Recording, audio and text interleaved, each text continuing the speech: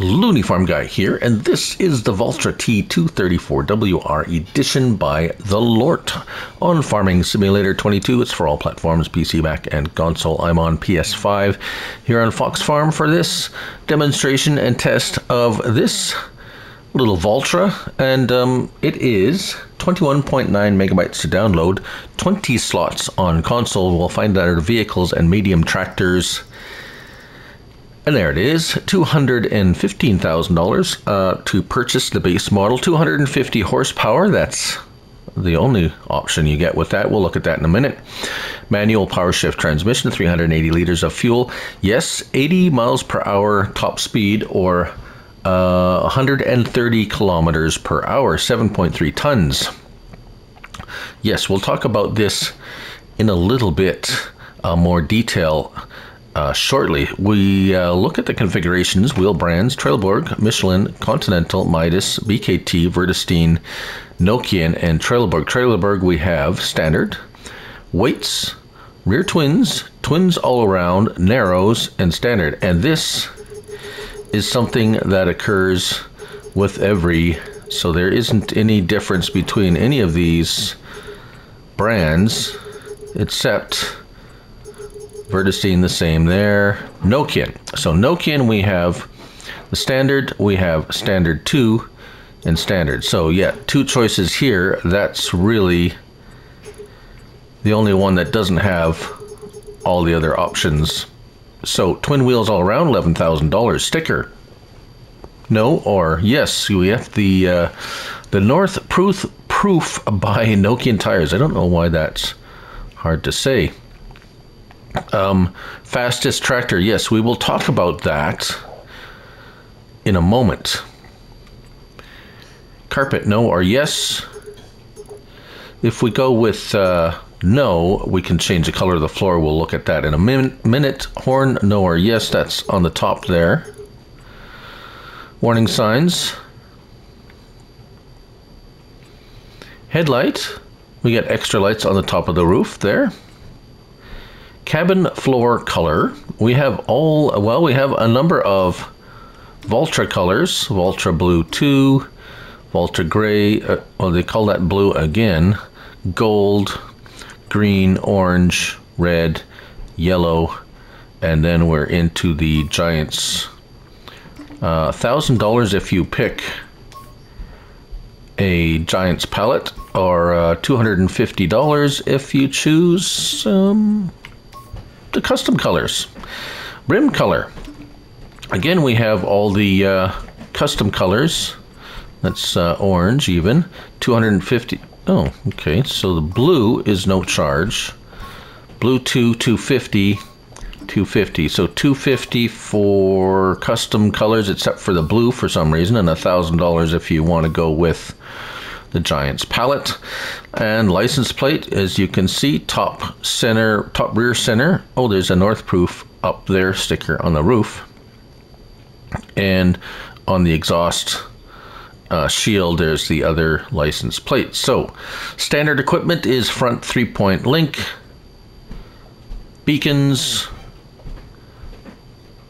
rear 3-point link, and yeah, so yeah, 250 horsepower, standard horsepower. So what is this? Why 80 miles per hour, 130 kilometers per hour? Well, if you remember this from Farm Sim 19, this was an a special edition Valtra that they made for some kind of competition. I don't remember the details, but it is an actual tractor. So this is a representation of a real-life tractor, believe it or not. Yes, 80 mile per hour top speed.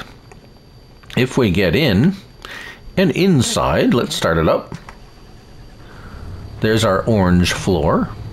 If we had a carpet, the carpet would be gray, and you just see a little bit of an outline of the orange floor. Sounds good. Horn. If we jump back inside, L1 and R1 and right stick up and down, you can open and close that sunroof like so, and that's really all there is to it, except for You can change the driving direction on this, L1 and R1, X. The stickers are actually kind of in the way. There we go. And now, like many Valtras, you can drive it in the other direction. However, backwards you can only go, or well, now we were going forwards, 13 miles per hour. Reverse speed is now the 80 miles per hour. So,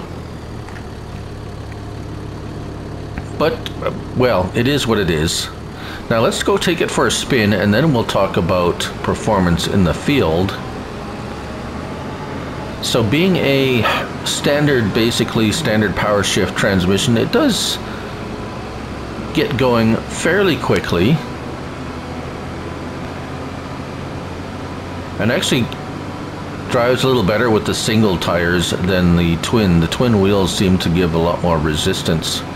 But as you can see, we do not get up to top speed very quickly. It is getting up there eventually, but let's see what happens when we try to turn sharply. Oh, okay. We don't flip over, so that's good. But we lose a lot of speed turning. It scrubs a lot of speed off. And as we go up here, let's see if we can get... see if we have enough map. This is just a standard console 2X map. And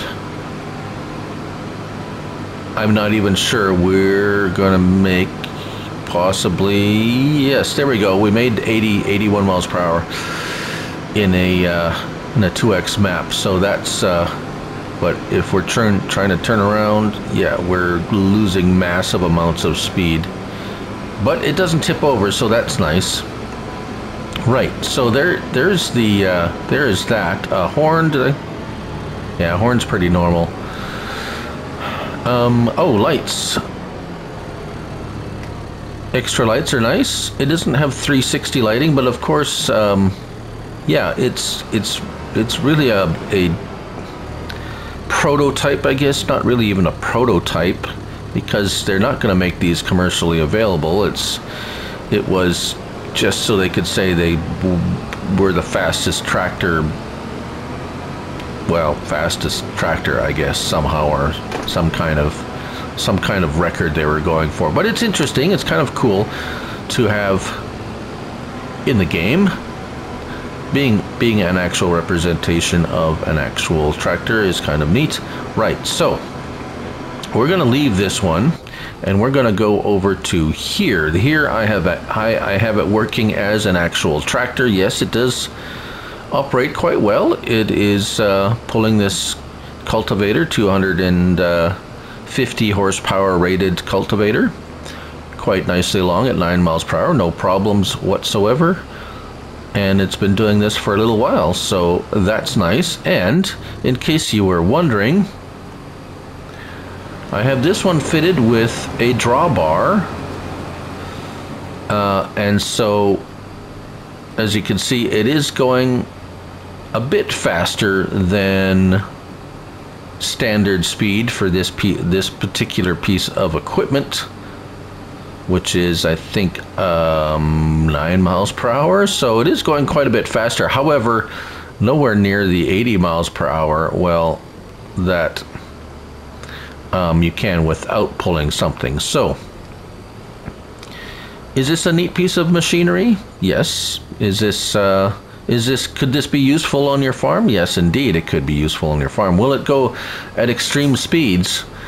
Yes, but not if you're working anything in a field. Perhaps if you're using a much smaller piece of equipment, say something that only required maybe 50 horsepower or 30 horsepower to pull, like a really small cultivator or something like that, possibly.